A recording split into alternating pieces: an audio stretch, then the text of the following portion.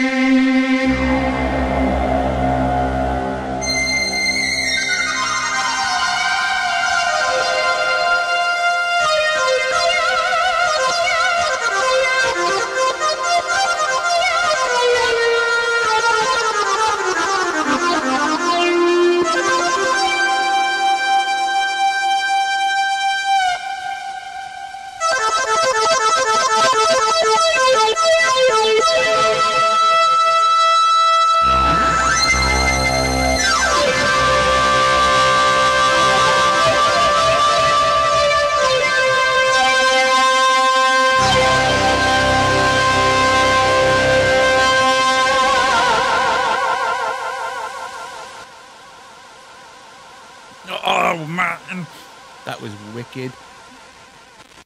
There it goes. Awesome. Oh, well. But I don't know what I'm doing now. Scratch CD in the car.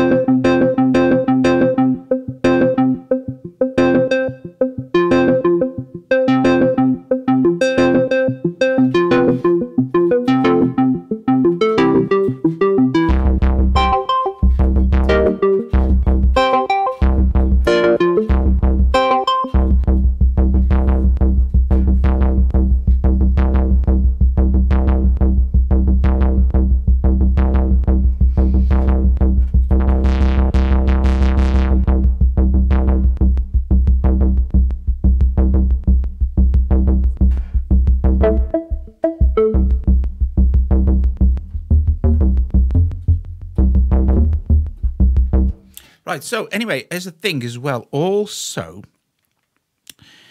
Syntronik, as most of you will know, is also an AUV3 as well, which is great because it means you can have multiples as long as your DSP will handle it. And also, it's limited as well, AUV3, don't forget, by Apple. They set a certain amount of megabytes loadable for an for multiple AUV3s. I think it's something like 350 meg, I'm not 100% sure. But yes, Syntronik is down here somewhere. There it is. It's an AUV3. And you'll see the DSP here will go, it's gone up to what's 8%. So let us find the instrument we were playing with. What's it? The J60. There we go. J60. And we can go down. We were down here somewhere, weren't we? I don't know. But we can try. Oh, look at some tape strings. Also, what I must do is route it to my oxygen. There's a couple of ways you can do that. You can do that there, or you can do it here. See, we have it now. And we can also, I'm not sure how the full screen works. Oh, there you go. You can expand your AUV3 screens these days, and you can move them around. Or you can shrink them really small, so you could have a few of them open. But it's nice now because we can sort of really easily thin flanging sweep.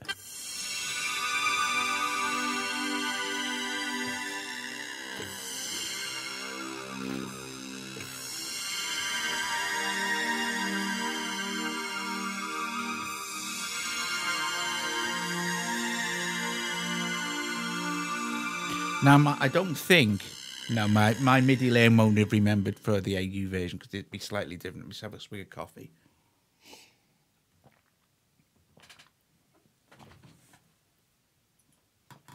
Okay, so with something like that sound, which is really, really retro and old,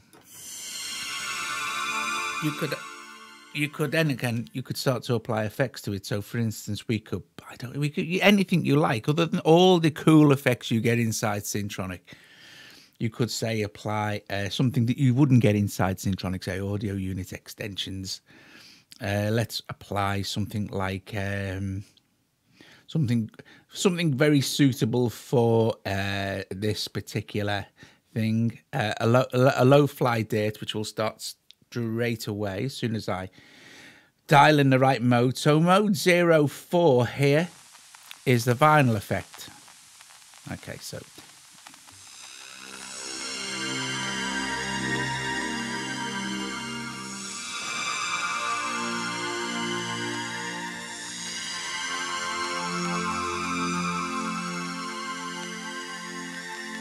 and we can dial up that effect.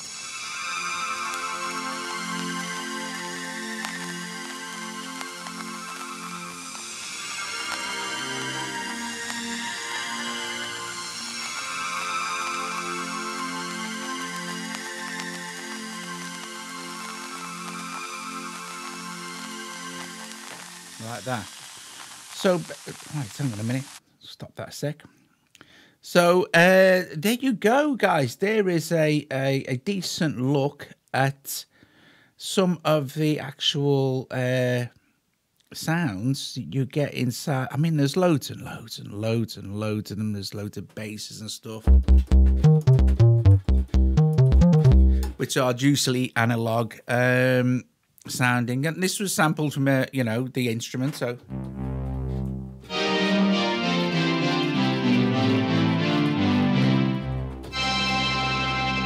lovely integrated, lovely, which will again be down to probably some of the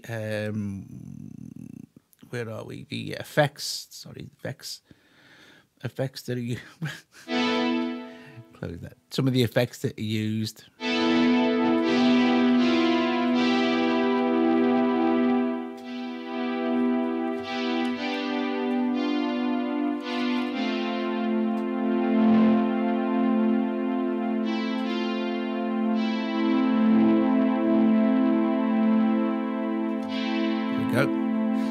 So if you wanted to clean it up a little bit, awesome, top job. I hope you guys really enjoyed this. If you did, please like the video, subscribe to the channel, consider becoming a patron.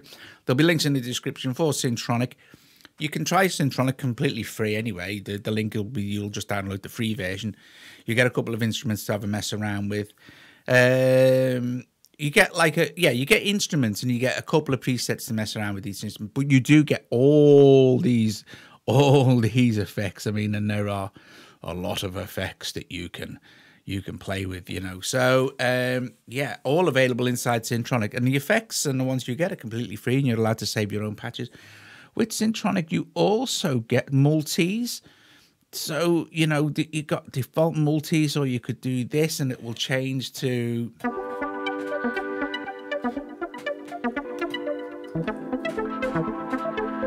but look, keep an eye on your DSP. Look, it's gone up. You're using more instruments now. It's going to go up a bit. So anyway, there you go. Awesome.